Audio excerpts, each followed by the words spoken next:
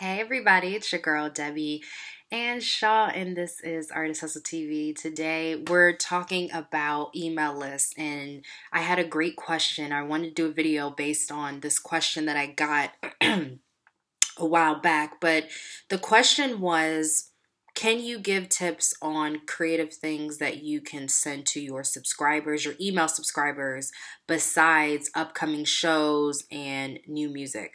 So this is a great question. I thought about some things that you guys could be sending to your email subscribers. Make sure you guys like this video and subscribe and leave your comments and questions below. And I will definitely get back in touch with you guys. But this is some cool ideas. I kind of actually wrote down some good ideas about things that you guys can send to your subscribers. The number one thing I would do is I would poll and survey your current subscribers. So create a short survey. You don't want it to be long. You want it to be very short and to the point, or if you want, it can be long and in depth. The point of the survey is to understand your subscribers a little better. Are they male? Are they female? Are they millennials? Are they baby boomers? Are they teenagers? What other type of music do they like? What type of events do they go to? What do they like to do? What type of radio stations do they listen to? What websites do they visit? You just need to get some more insight on who they are and their lifestyle. So that's what I would do. I would poll and survey your audience and just say, hey, I would love feedback. Please fill this out. Second thing you can do is story time. I love this. A lot of people are doing this on YouTube, and I love it because it's so interesting. So if you have a cool story about your song or about yourself or about maybe something that's going on in the world right now, do a story time and tell your story based on what's going on and make it interesting. Obviously, you don't want it to be boring, but put a little creative spin on it and do something different.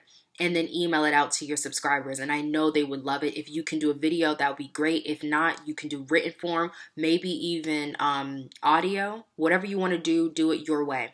Another thing you can do is things that inspire you or things that you love. So maybe you're from your hometown, and maybe you're really big in your hometown or your local market. Do something based on things that you like around that town, or something that's cool that's going on that your subscribers may want to know about you or where you're from or whatever, but things that inspire you, whether it's a quote, whether it's a person, whether it was an event in your life. Just think about things that people would want to know more about you so they understand who you are and who your brand is. Another thing to do is come mingle with me at this event. So as an artist, you guys should already be networking every single week. So if you guys are going to events, concerts, conferences, especially now it's getting warm, it's March. So you should be telling your subscribers, if you're going to South by Southwest, if you're going to Austin City Limits, if you're going to the Revolt Music Conference, meet me there, or whatever that's going on in your local town. If you're going to Coachella, tell people like, hey, come meet me here. Let's do a meetup. Tell people, get them excited, get them outside of emails and get them excited about you and what you're doing. The other thing you can do is last minute deals.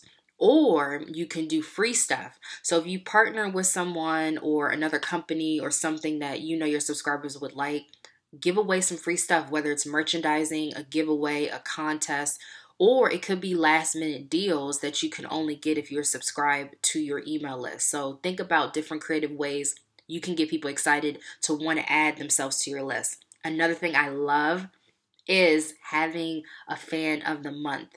And obviously you would have to get permission. So what you can do is send an email out to your subscribers and ask them, hey, if you want to be featured, if you have a business, if you're a DJ, if you're a local photographer, or if you just do something great for your community and you want to be shouted out, I just want to thank you and appreciate you. I would love to do a fan of the month, or a profile of the month, whatever you want to call it, but it's every month you do it, or every other month. I don't care how you do it, but feature your fans, feature the people that subscribe to you, because I know a lot of people, they would love that recognition and that credibility to say, hey, this person really cares about me besides me just subscribing to their stuff. And the last thing I absolutely love is showing behind the scenes content. And now this stuff does not have to be complex. It can be a photo, it can be a video, it can be an audio. People are more visual nowadays, so I would definitely suggest you guys do videos. But if you're not comfortable with that, maybe a blog, but something behind the scenes that nobody else sees on your social media or on your website. Get them to want to subscribe to you, and you could either make it a weekly thing, a monthly thing, every 6 months, whatever, but show them a little bit more about you and who you are, and they will want to continue to figure out, okay, what else is this person going to send to me? You want your emails to be exciting. You don't want to just send, okay, I have this new project, or, oh, come to my show. But if you guys are doing interviews, I just thought about this. If you guys are doing interviews while you're promoting things and whatever, if you're at a radio station or you're visiting a college, tell your subscribers to meet you there if they're in that local area. So one thing I would do with your subscribers is I would try to figure out their location. That's really, really important. So you can segment your email list. And when you're in that local area, you email these people. So if you're in Austin, you're in Nashville, you're in Detroit, you're in DC, you're in Birmingham, you're in Atlanta, wherever you're at, these are the type of people that you would want to get to and talk to. So make sure you guys watch this video. Again, what I would recommend you guys do is always add to your email list. Never just only rely on your social media and your website, but when you meet people, get them on your email list. Ask them, hey, just send me a quick text, or send me a whatever, and I'll add you to the list. I have a cool deal, whatever, but make sure you're gathering emails no matter where you're at, and let them know what the email list is about and stuff like that. But make sure you guys watch this again. Thank you for watching. I'm feeling a lot better. I wasn't feeling good for a while, so this is good. And I will see you guys on the next video. All right, bye.